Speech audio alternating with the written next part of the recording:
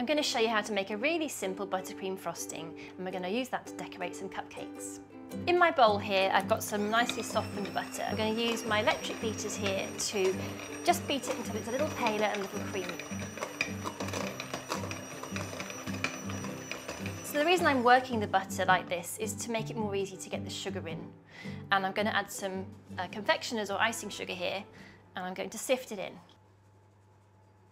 It's quite a large quantity, but it will work into the butter.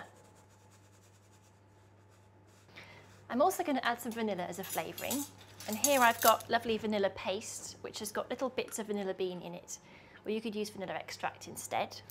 You could flavour your icing with lemon zest, orange zest, a bit of coffee. There's all sorts of ways you can make this icing work for your recipe. I'm not going to start the beaters too fast because otherwise they'll be in a big cloud of sugar. And if you need to kind of work the edges in first, then do that with the blades and have another go. It's quite stiff at this stage, but if we're going to keep beating, it'll become really creamy, pale and soft. So I'm going to keep going now and turn the speed up.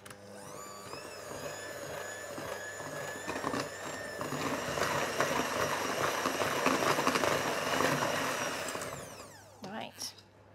It's creamy and very pale. It'd be ideal to add some food colouring now if you want to make your frosting pink or yellow, whatever you like. I'm going to leave mine as it is. So now we're ready to top these cupcakes. So if you're a fan of cupcake bakery style frosting, I'm going to show you how to do that characteristic swirl. It's really simple. I'm going to take a palette knife or spatula. I'm going to paddle this around until it meets the side of the cake paper, like that. Now I'm going to create a sloped edge that goes right around the side of the cake. So I'm going to take my knife and, holding it at an angle, spin the cake one way and the knife the other, like so. Now for that characteristic little flick, I'm again going to put my knife in, I'm going to push it one way and spin the cake the other.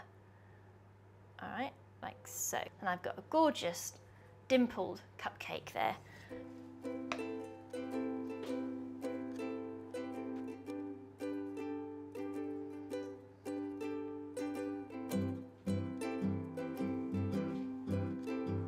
So I'm going to finish my cupcakes with some colourful sprinkles that I've got here. Scatter those over. They look cute as a button.